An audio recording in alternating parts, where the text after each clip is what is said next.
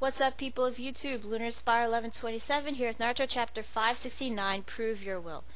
To recap what happened during the last two chapters, Kakashi and Guy come in to save Naruto. They fight the Jinchuriki while Naruto and Killer Bee fight the Yonbi. The Yonbi eats Naruto, but Naruto meets the Yonbi in his mindscape somehow.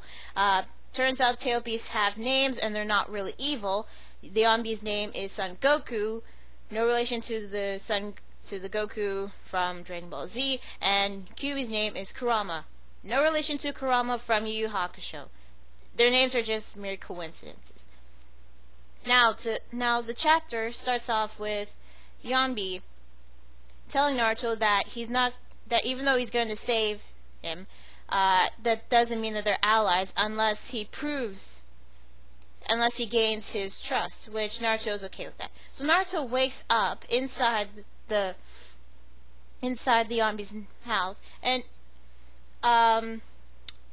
Toby is about to pull capture the Nine Tails by pulling the Yonbi inside him somehow. Naruto's trying to think of a way to get out of the Yonbi, so he decides to use the multi-shadow clone jutsu to create so many clones that the Yonbi will barf Naruto out.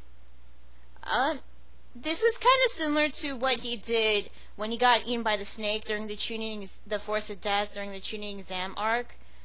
So there's like this brief flashback that Yonbi tells Naruto that one of the chakra rods will be in his neck, even though it's supposed to be on his nipple, but I guess since he's in his tail beast, since Roshi turned into the Yonbi, it moved up to his neck.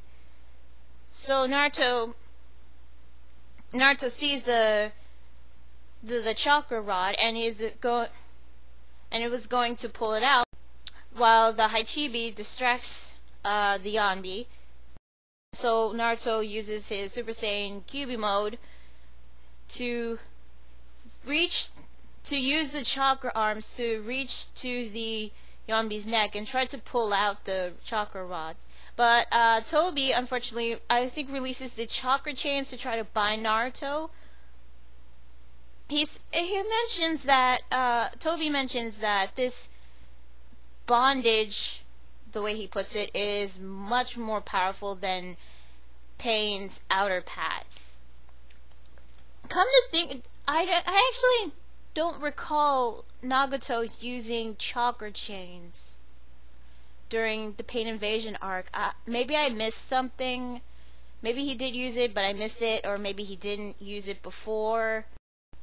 I don't know why, but while Naruto is being chained by the chakra chains, the Kyuubi, or I guess I should call him Kurama now, Kurama decides to have a flashback, and it's not just one of those flashbacks that are like really interesting to see. It's, like something that we've never seen before during the past. No, these are just flashbacks of almost every moment that Naruto had to prove his worth. Like Naruto becoming the Hokage, Naruto learning the Shadow Clone Jutsu, Naruto fighting Neji during the Chunin exams, Naruto during the Land of Waves arc, and then all the way to the Pain Invasion arc. It's just how many flashbacks? It's just so many, and really, it's like 5 pages of flashbacks. Do we really need those flashbacks? I'm not like one of those people that complain. I mean, I don't mind flashbacks, really, I don't. It's just, do we really need flashbacks of every moment of every moment that we've seen Naruto fight or prove his worth? I mean, we've already seen these before. I don't think we need to see them again.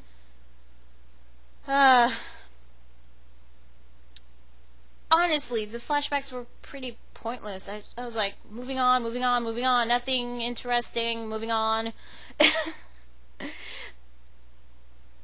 So, I don't know, I guess now that Kurama is done with his flashbacks, he says that if Naruto wants to do something for the tailed beast, then he says, do what you always do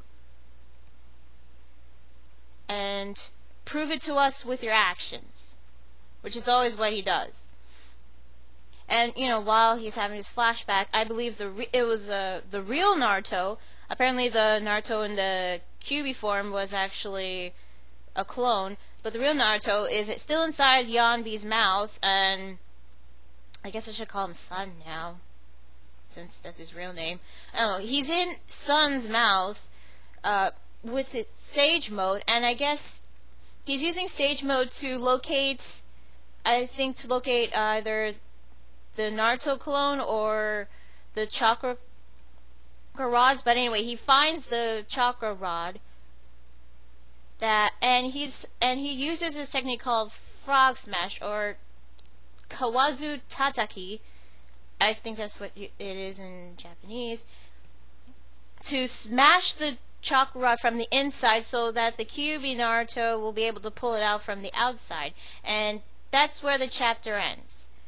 So this chapter, I'll admit it's not that bad, but not a lot. There's still like plenty of action, and the story's moving along nicely and all, but do we really need those 5 pages of flashbacks? I don't mind flashbacks of people's past that we've never seen before. I just don't like flashbacks of every little moment that we've known, that we've already read from many chapters ago. It was like 5 pages. Well, even though the flashbacks were a bit still pointless, this chapter was pretty good. Looks like Naruto will be able to free the Yanbi. I don't know what, Sun. I don't know what Sun is going to do. He'll probably help Naruto and Killer Bee fight against Toby. But won't Toby be able to try to control him again with his Sharingan? And anyway, even if they have probably have like 3-tailed beasts on their side, there's still the matter of the rest of the Jinchuriki. I mean, what are they going to do against them? And there's still Toby that you have to deal with. So who knows what might happen? What might happen next week? So for this chapter, this chapter was just I didn't hate it, but it was just average to me. So I guess I'll give this chapter 6.5 out of 10. I didn't like honestly, I didn't like the flashbacks, but I did like the action and the plot and the pacing of the story. I just wish that it would have been a little faster without the flashbacks. But that's just me. So that's Naruto chapter 569. Can't wait to see what happens on 570. So this is Lunar Spiral 1127, and I'll see you guys later.